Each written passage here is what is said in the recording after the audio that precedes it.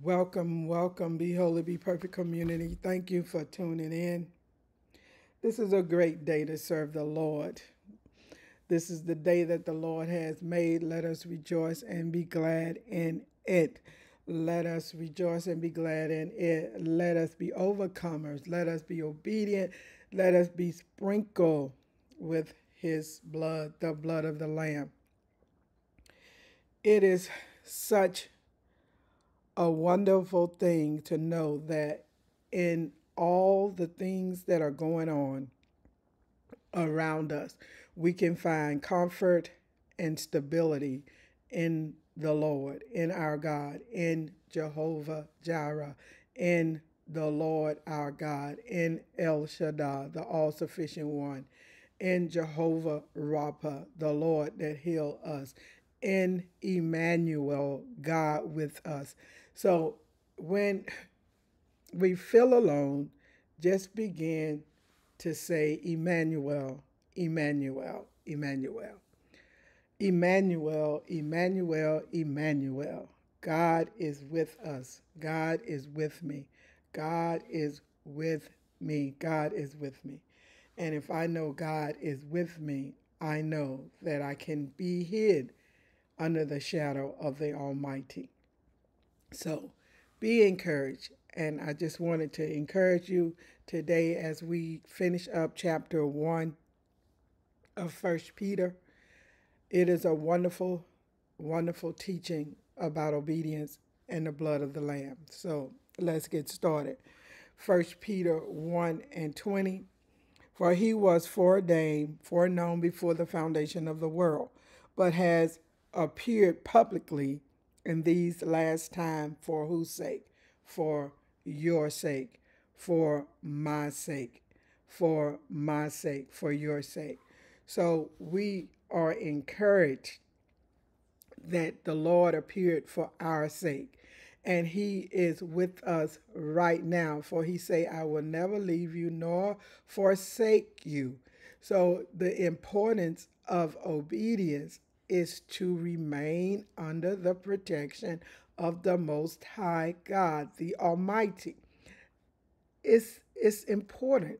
Let's not be like Lot and crew and go somewhere where there is just constant perversion and think that we're going to be protected by the Lord. He looked in the city and he kept looking and he kept looking. He kept lowering the numbers of Sodom and Gomorrah, looking for righteous people, holy people, godly people.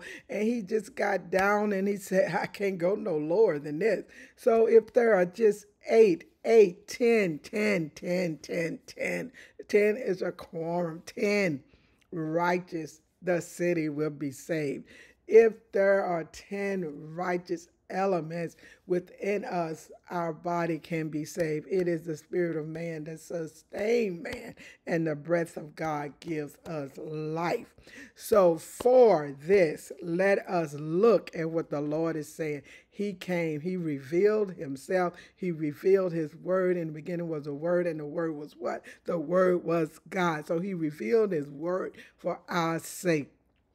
1 Peter 1:21, and through him you believe confidently in God, the heavenly Father, who raised him from the dead and gave him glory, so that your faith and hope are centered and rest in God. So Christ died that we would be faithful to God, our heavenly Father, our Father, our Father, so that we would be the manifested children of God. It is so relevant and imperative that we understand that he died and gave him glory. He raised him from the dead and gave him glory. And remember, in John, he say, this glory I give to you. So when we walking in obedience in the Lord, under the leadership of the Holy Spirit, what he places his glory, his love, his affection, his attributes upon us and in us. Since by your obedience to the truth, you have purified yourselves for a sincere love of the believers. See that you love one another from the heart, always unselfishly seeking the best for one another. Wow, that would change the world, wouldn't it? That would change the world. What's wrong with the world? He just told us what? That we don't look for the best from us, from other countries. We don't, well, we won't go there. Since your obedience to the truth, through your obedience by the truth, your obedience to the truth, you have purified yourselves. So, how do we purify ourselves? How do we grow in holiness? What? Through obedience. Obedience. Be obedient, be sprinkled with the blood. Connect that, glory to God. Connect that and be transformed. Connect these words, these power of the word, the release of God being revealed in his word, and be transformed. Genuine faith purified by what? By fire. What is that fire? It is the holiness of God. What? Because God is a consuming fire. And we have to know that when we are obedient, there's a work of purification going on in our lives. So when we stop lying, what? Truth will be revealed in our lives. Ooh, glory. Because that is part of the purification process. We are being transformed from liars to truth tellers. We are being transformed to thieves to givers. You see, we're being transformed from slackers to motivators. See what I'm saying here? That is a transforming power, a purifying power in genuine faith. It is the truth, our obedience to the word of God, that purifies us. Do you see how that is? Can you see that? Let me say that again. Since by your obedience to the truth you have purified yourselves for a sincere love of the believers. You know, we can't love the believers without first loving God. And so we have to love ourselves as well. We can't love anyone without loving ourselves.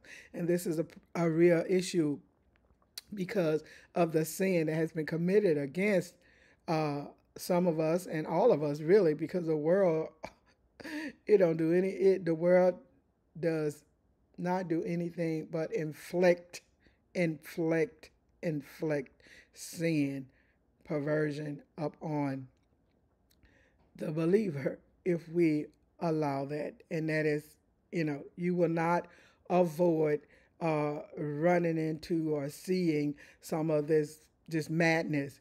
And so we are impacted by that. And this is why we need the blood, the cleansing blood of the Lamb of God. Verse 123, for you have been born again. Oh my God. Born again, yes, born again, born anew from above, spiritually transformed, renewed, and set apart for his purpose. See, we're born again not because we want to be blessed. We're born again for the purpose of God. And from following in obedience and being faithful to God, we are renewed and we're set apart for his purpose. And when we're set apart for his purpose, then we are blessed. The blessing, he say, will overtake us. He say, and set apart for his purpose, not of seed,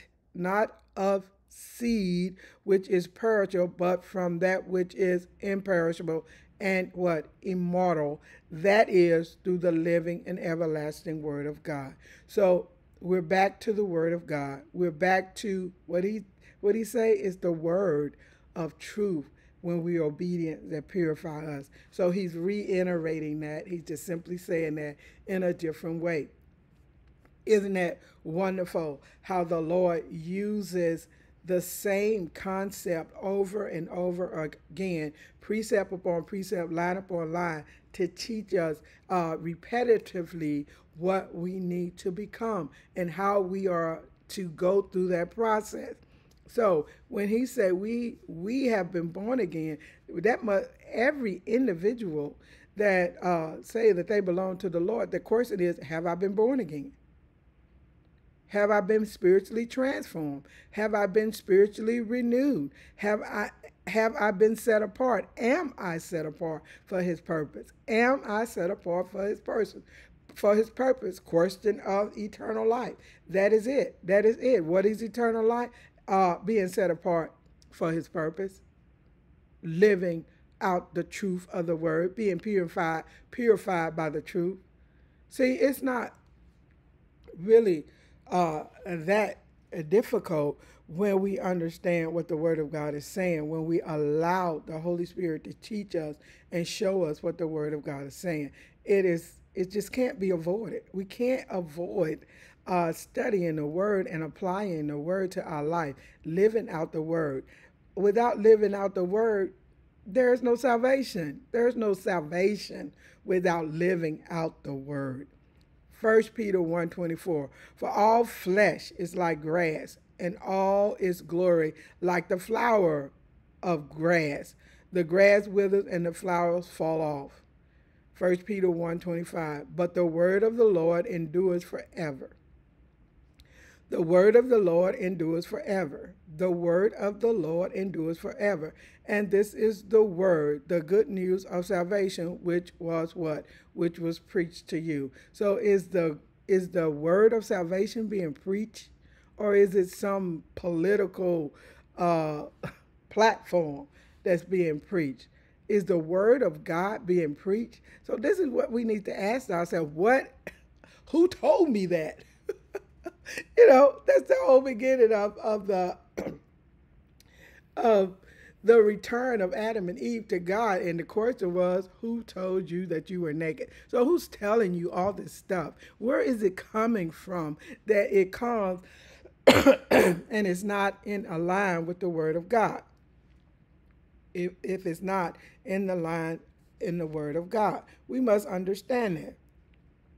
And he say, all flesh, my flesh, your flesh, all of it is just like grass.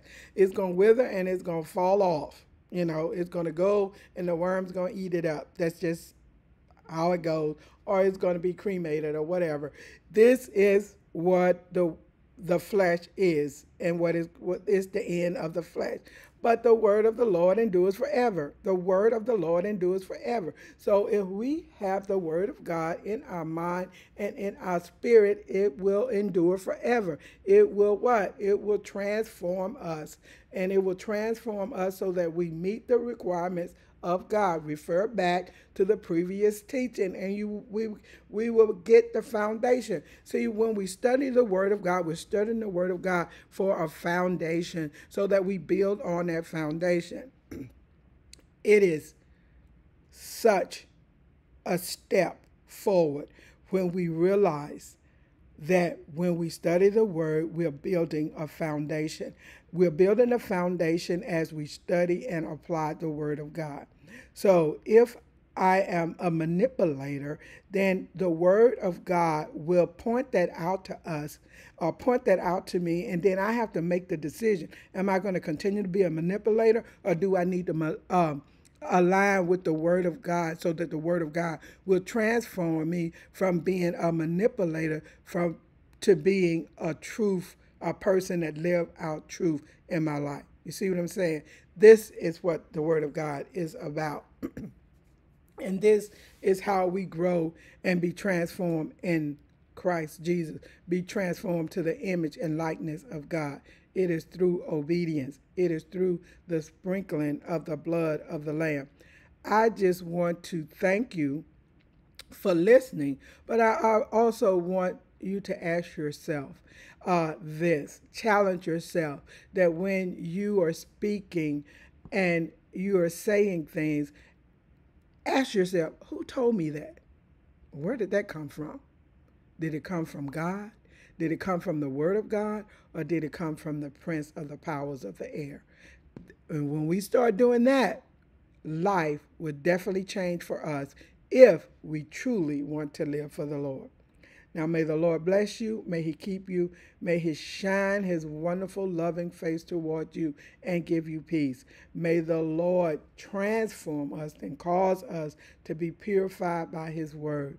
May he cause his love to grow abundantly, overflowingly in our life, that we may be alive to God, and living out as manifested sons and daughters of God, as we be holy, for he is holy, and be perfect, for our Father in heaven is perfect.